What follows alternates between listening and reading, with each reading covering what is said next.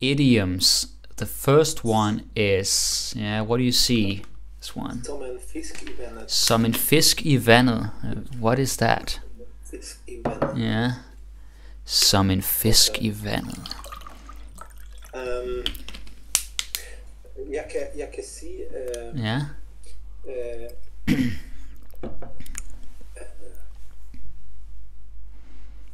Ja. Og må jeg sige... Jeg vil gerne have en god dansk som en fisk I vandet. No, that's a little bit unnatural. You wouldn't say it about your skill level. It's more like you're already good at something, and then it's just so natural, eh? Okay. Because a fish in the water is the most natural thing, eh? Okay. That's so, it. For example, køre en bil som en fisk I vandet. Yeah, no, but you don't use it inside a sentence so much. Eh? You would just say something like han eller you could say jeg som en fisk I vandet, eller hun som en fisk I vandet. Så jeg en fisk I vandet. Yeah, some in fisk, yeah, like a fish, because you're not an actual fish. Eh? So, yeah, so like a fish in the water, some in fisk I vandet. Eh? Yeah, yeah. En fisk I vandet når jeg kører. It's a little bit strange, but it's okay. A lot of these idioms you don't mix with another sentence. Like you don't put it inside a sentence. It's sort of isolated. Eh? Maybe you have like a personal pronoun or something, but that's it. Eh? You don't make a longer sentence. So that's basically what it is. Eh? But som en fisk I vandet means that you are in your element, like you feel comfortable, you are confident, like you feel at home. That's basically what it is. Yeah. Some in fisk I vandet. You haven't heard it before. No. It's yeah. Yeah, we do have a lot of idioms with I mean, we like fish and pork and potatoes, and you know, that's yeah, heldig kartoffel, eh? Just one example. So that's quite brilliant. All right, but let's move on. What's this next one? Snu som en rev. Snu som en rev. Yeah, what is that? Snu som en rev. Når du meget klog. Yeah, well, I mean, you could say it's about being smart, but there are many ways of being smart, eh? Yeah. So Jeg ved or cunning. yeah, So, cunning. men lidt svært at fortælle. Yeah, it's maybe a little bit hard to tell or to explain it, but basically it's like when someone is very cunning, eh? I remember it from I think it's Tintin, you know, the comic, and also the cartoons, like du snu som en rev, eh? You're cunning like a fox, because it's like cunning, sneaky, calculating, like, well, it can both be a negative or a positive context, eh? So that depends. But yeah, snu som en rev, eh? Because rev is fox. And it's important, of course, we say rev and not røv, because røv is ass. Eh? So that's a different word, but you already know this. Meget snu som en rev. So that's it. Yeah. Awesome. En flue på væggen. En flue på væggen. En flue på væggen, ja. Okay, jeg har ikke hørt det. No, you haven't heard it before. So basically, the literal translation is a fly on the wall. And I think this also exists in English, actually. Eh? Sort of like to be a passive observer, like something is going on, but you're just witnessing. You are not participating or being a part of it. You're just like, wow, interesting, like observing. En flue på væggen. Og så for eksempel, hvis jeg er i en klasse, og jeg er stille, og jeg siger ikke meget. Okay, yeah. Not exactly. What you're asking about is sort of like you're in the context of a classroom, eh? Like there's a lesson. Yes. But in that context, you're supposed to be active, eh? So it's more like when you are a bystander or observer, eh? Like maybe you are coming there just to observe. Right? So we don't use it to describe someone being overly passive when they're supposed to be active, but more like they're there just to observe. Right? Or maybe something happens and like the other people, let's say 2 people are talking, it's like they're so passionate about what they're talking about, so they kind of forget that you are there.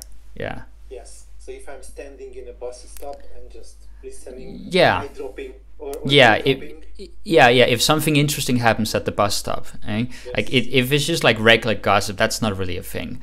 But maybe like flue på væggen, even though it's outside and væg is wall, you can still loosely get away with it. En flue på væggen. And what if I'm watching a football match, for example? No, because that's entertainment. If you're watching a game or something, or a movie or anything, that is supposed to be like you are the recipient or receiver. So that doesn't apply here. It's more in the context like, whoa, crazy things are happening and I'm looking at it. So it's a little bit interesting. En flue på væggen. En flue på væggen. No, let's move on. At malke den. Now I wrote at malke den, or at malke noget, or at malke koen, because ko is cow, obviously. So malke den is like to milk it, same as in English. And like there is something you are extracting for all it's worth, its value. Very often used about something monetary. Like there's a movie franchise, and then they're like, oh yeah, vi skal malke den, let's milk this, kind of like that. But it could very easily be interpreted in a negative way, because it's it's kind of greedy, or you're being exploitative of something, right? Yes. It's kind of the vibe we're getting here. We are using this expression in marketing. Yeah, exactly. It's perfect in marketing. Well, it's perfect, but no one is gonna say, "Hey, come and buy this. We are milking it." Like no one's gonna admit to doing it, but that's what they're doing, right? So when they have a movie franchise and they make like the 8th or 9th movie, you're like, oh, de malker den virkelig, right? So that's how it is. Som ringe i vandet. Som ringe i vandet. Som ringe i vandet. What is that? Rings in the water. Right? So domino effect. Basically, domino effect or ripple effect. Right? So I don't know if I want to say domino effect exactly, because that's sort of like it all, like it leads to one thing falling and then the others fall. Like everything starts with one thing.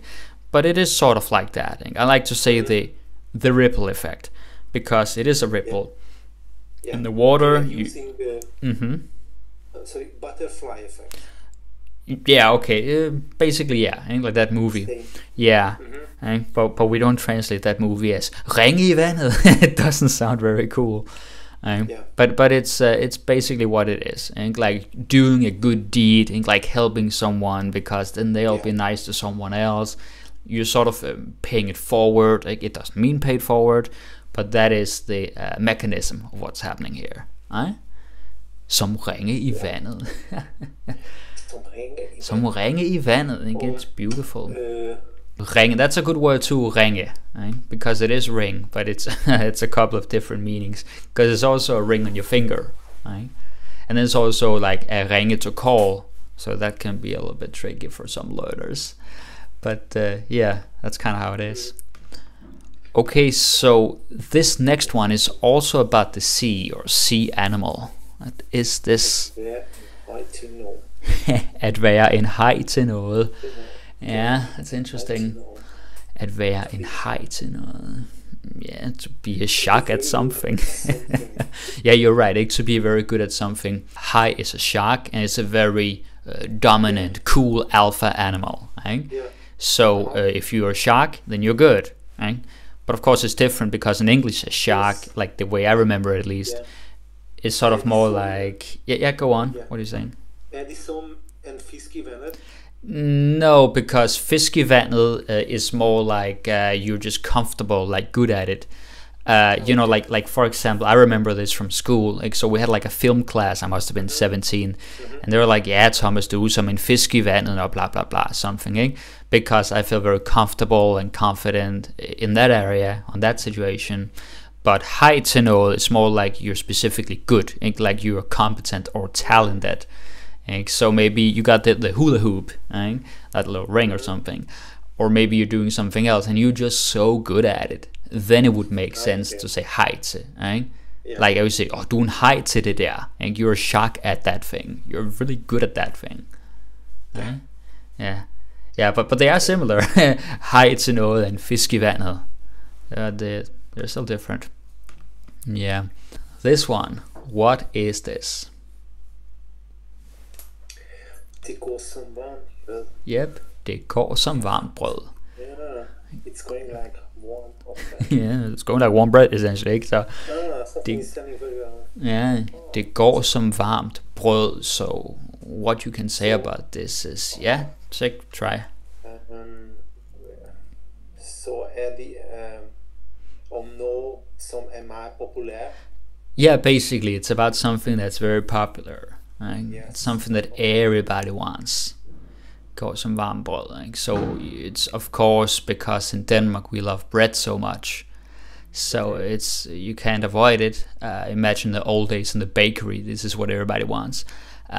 But in the modern times, you know, it could be whatever. Could maybe be a new app in the app store, whatever. Yeah, den går som varmt brød. So yeah, that's basically what it is. Something popular and everybody wants it. Dette bile går som varmt brød. Well, yeah, you could say den model, that model. Denne model går som varmt brød. Yeah, in theory you could say that. Yeah, right? If it really sells well, like everybody wants this car, right? Yeah, maybe everybody like, you know, oh, I want a hybrid car. Oh, me too, right? Yeah. It would apply. So, går som varmt brød. Yeah, it's a good word in general, right? Because brød is always good to practice. Brød, Yes. brød. I know at your level you already mastered that, but I think for someone at a more basic level, it's like that that D, right? Brød. It's yeah, it's very important.